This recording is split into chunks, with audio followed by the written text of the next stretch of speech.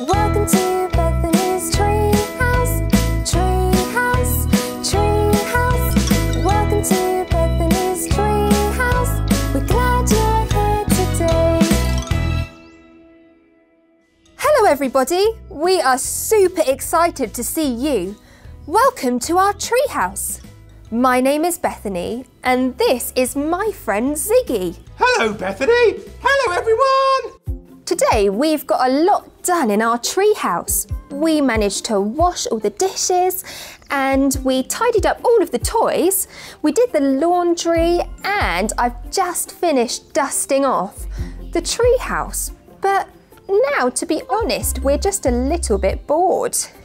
Well, Bethany, is there anything we can look forward to this weekend? Well, to be honest, Ziggy, I don't think there is. Maybe we could build a tower of blocks. Well, I've just put them all away nicely, actually. Oh, well, we could play outside. I think it's a bit cold to go outside. I wonder who that could be. Let's go and have a look. We need to press the purple button. Hi Bethany, it's Pete the Postman. Hi Pete the Postman. Come on up and join us.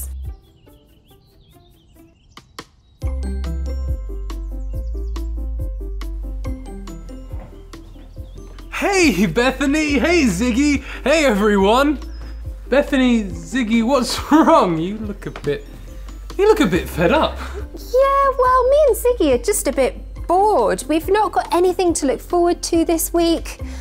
So we're really pleased to see you. Oh, well, thank you.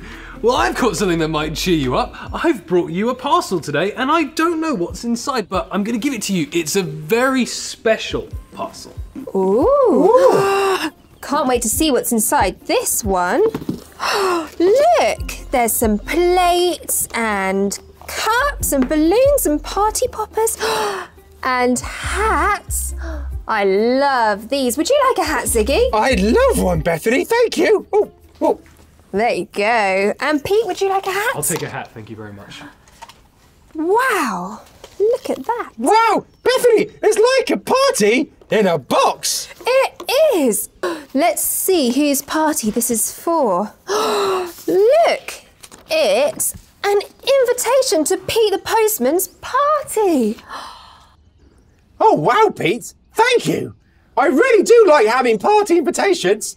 We will definitely reply and be there. Ziggy, it's a pleasure. Woohoo! Oh, this is something to look forward to. In fact, this is good news. Hi Bethany. Hi everyone. I can't wait to tell you today's story because this story is full of good news.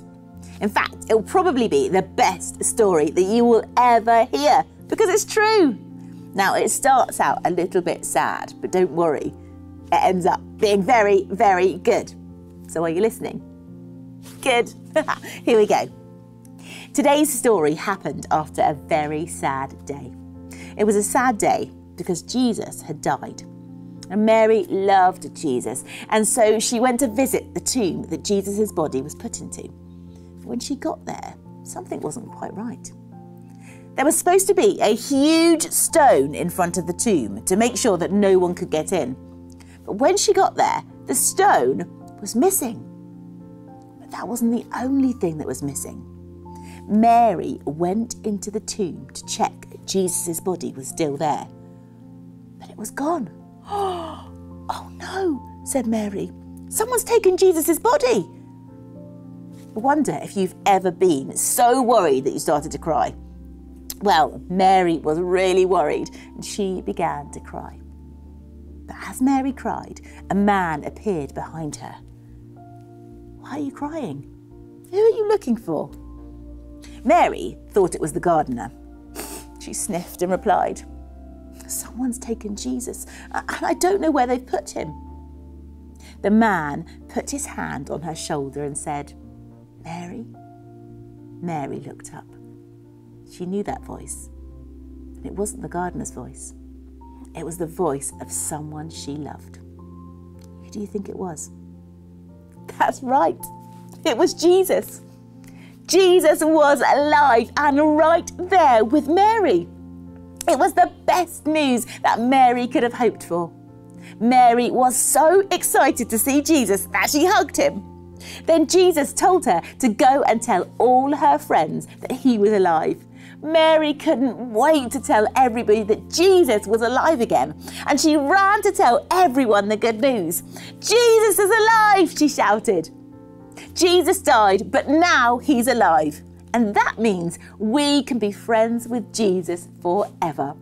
Isn't that good news? I think it's the best news ever. See you next time. Wow, that really is good news. We can be Jesus' friend forever. So Bethany said Jesus died on the cross for us and then was alive again? That's so cool. But what does that mean? Well, God loved the world so much that he sent Jesus to live in it. And even when we don't quite do the right thing, Jesus still died for us. It's a bit like we've got that invitation to Pete's party. We can choose whether to go or not. Wow! Wow, so Jesus is our friend forever. Wow, I want to make sure I'm always friends with Jesus. Shall we tell Jesus that we want to be his friend today? Jesus would love that. If you want to choose to be Jesus' friend too, why don't you join in with this prayer? So let's start by putting our arms out really wide.